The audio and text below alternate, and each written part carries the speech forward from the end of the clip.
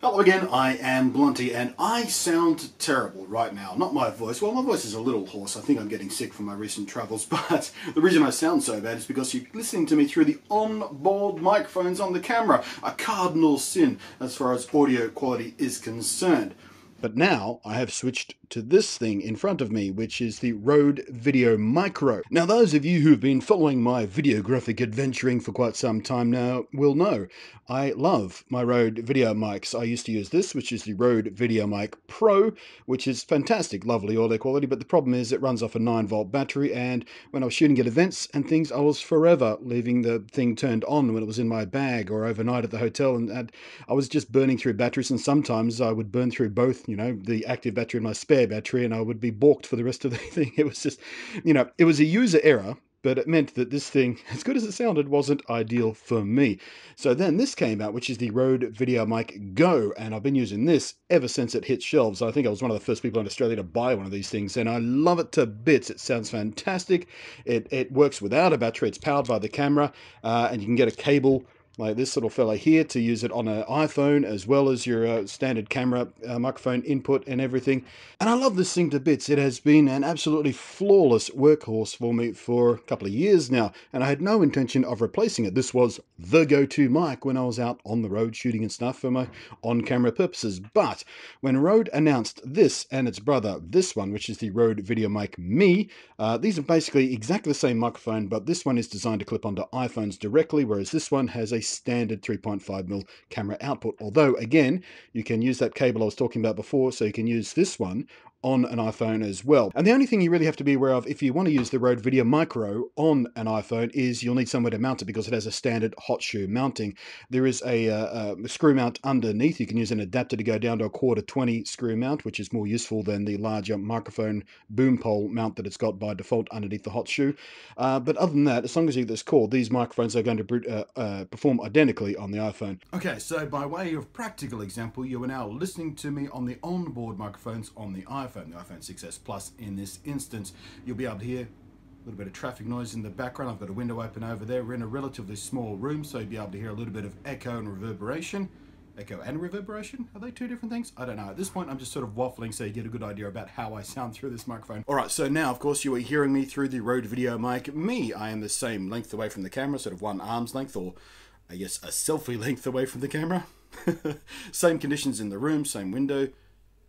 Same amount of traffic noise. Can you hear that? You probably can't hear that now because the off-axis rejection on this microphone is really, really good.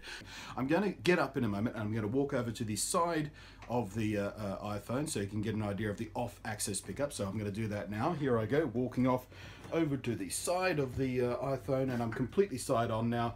And you should still be hearing it pretty much the same. Exactly the same test. I'm going to go around the side of the iPhone and you'll be able to hear me disappearing off as I go into the side axis. You'll be hearing me a little bit less now, although in a small room like this the reverberation will account for some of it. So I'm going to move around to the back of the microphone now. Here a microphone back of the iPhone. I'm round the back of the iPhone now, so again you should be hearing me pretty clearly because there is no particular strong directionality to the onboard microphones. And now I'm around the back side of the camera. You'll be hearing me from the back end of the microphone. Can you hear me as clearly? I don't think you will be able to. Off-axis rejection is one of the things I love most about this microphone. It's not just the difference in sound quality, because frankly the onboard mics of the iPhone are pretty good just for sort of simple talking head stuff out in the world, but for getting rid of the noise around the outside, the stuff going on, for picking up what's in front of the camera more clearly, or indeed behind the camera if you flip the microphone around, which is what I did at the Detroit International Auto Show thingy. What was the name of the thing? I don't know. But I did a bunch of booth tours using the iPhone, using the microphone pointed backwards at me so I could wander around and talk to the camera and reject all of the noise that was coming around from the outside. Now, for this, I used Filmic Pro, an app, which is superb for video recording. It let me do 4K and anamorphic stuff, and most importantly, it lets me control microphone levels. Because I was very close to the microphone, speaking behind it, I was able to ramp down the microphone sensitivity, which helps reject the the noise of the convention floor even more so. And as you'll hear right now, I'll show you a clip, it worked superbly well. I'm so happy with how this worked. Hello again, I am Blunty here at the Ford booth at the North American International Auto Show here in Detroit. Alright, more cool techie stuff to look at. This is the exposed bones of a Prius, believe it or not. So, hybrid car, so we've got the engine up front there, powertrain, batteries at the back, but again, it's just really cool to see these stuff exposed so you can see, you know, how it's put together. And they both come with these little dead cat windsock things, which I love. So if you're shooting outdoors, that's an essential. But that's how it looks like, just on its lonesome. And the iPhone one has a little clip here to, you know, keep it oriented on your phone and keep it in place. And although that's just, you know, clutch power there, there's no sort of special clip or anything, that has proven to work very, very well, and kept it very, very secure when I was shooting with it in the Detroit Auto Show.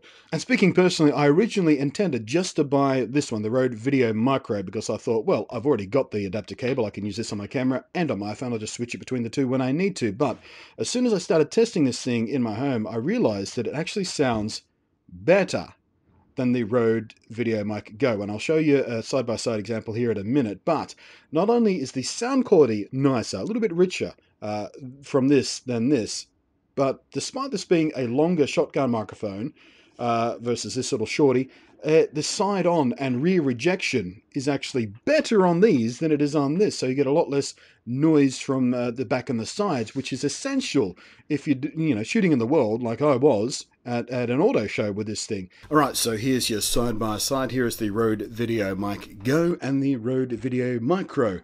And I'll go ahead and switch back and forth between the two at sort of random points between this little speech I'm giving as I'm waffling along. And hopefully you'll be able to hear what I heard in my test. And I did do more expansive tests than this, well, with sort of outside and inside, and sort of as I'm walking around and on camera and off camera and all that kind of stuff. So what I'm going to do now is try and give you an idea of the off-axis response. So I'm going to pick up these guys nice and carefully so I don't introduce too much rumble.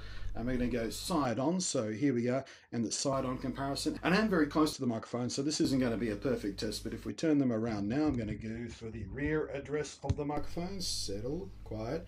There we go. So now I'm speaking from behind the microphones, and both of these microphones should be rejecting a lot of the back noise back here, but I found this one in you know, real world field test performs much better than this one does. So pick them up nice and gentle now. We'll drip. That's probably going to sound really ugly. I'm sorry, headphone users, but there you go. Now you can tell me in the comments section what you think about the audio quality difference between these two, because they do sound slightly different. Which one you prefer may be up to you. Unless you're doing sort of side-by-side comparisons, or indeed switching between mics for any purpose, you won't really notice the way this performs versus the way this performs. But, you know, in an overall world, you know, if you're making a decision which way to go, this one has a lot of benefits going towards it. So there you go. That is the Rode VideoMic Me and the Rode VideoMicro, both superb. And I mean superb value for money. This is, you know, I used to say this was the best bang for your buck you could possibly get in an on-camera microphone. No, I don't know whether I'm ever going to use that ever again, because these are cheaper and better, and they come with the fluffy windsock, so you can use them outdoors a lot easier. I mean, I did get an aftermarket little windsock for that thing, so I could use it in, you know, out in the breeze and stuff without any worries. But the fact that these come with those just makes them even better value for money as far as I'm concerned. And there is no question of it. These things are my new workhorses. These are absolutely fantastic little things. I'm so happy, and congratulations to the Rode audio engineers who designed and developed these things. You did a fantastic job. They ignored me when I asked them to send me some review gear, by the way. When these were first announced, I was really excited about it, so I dropped them an email. I said, oh, hey, this is who I am, this is what I do. I've been recommending your mics for years, and here's the other reviews I've done of your microphones. Do you happen to have any of these sitting around so I can review them? And they went, nope, you'll have to go buy some. So I did. But then I found out that I'm a little bit jealous about this, but some of my fellow Australian video bloggers, they got sent some. So I don't know who I pissed off at Rode, but someone's annoyed at me over there. Wouldn't send me any gear to review. Not that it matters, because like I said, they're cheap. They're super cheap.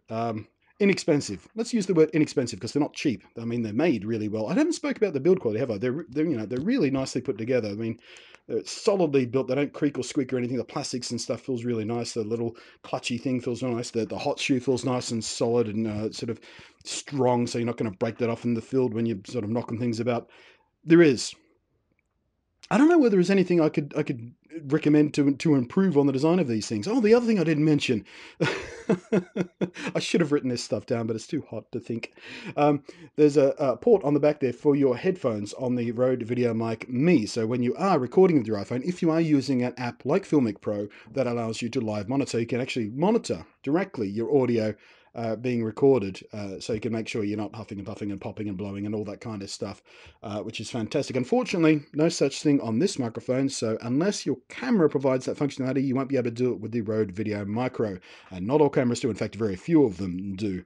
So in a couple of ways, the one for the iPhone is actually better. So, but there you go. That is the Rode VideoMicro, Rode VideoMic Me. Please do the thing where you drop the comments in the down below and hit the buttons and do the things and all the pleasant stuff that helps the stuff and things. All right. Thanks for watching. I am Blunty. We'll catch you next time. And if you don't buy one of these, you're an idiot, basically. I mean, why would you not? At what point do you say, well, I need a good on-camera microphone, and you know, I don't want to spend more than $100? At what point do you go, well, no, these are not for me?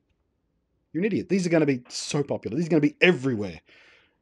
You know, if you meet me at an event, and you see me shooting and I'm using one of these and you're shooting as well, you're a fellow YouTuber, I'm going to say, where is your Rode VideoMicro and Rode VideoMic Me? And if you say, oh, I haven't got one yet, I'm going to call you an idiot and walk away from the conversation. You're not even worth talking to unless... No, I'm not going to be that kind of a dickhead. But that's how passionate I am about this, how impressed I'm about these. Anyway, I'm rambling now. The video's longer than it should be. Signing off now. Thanks for watching. I am Blunty. I will catch you next time.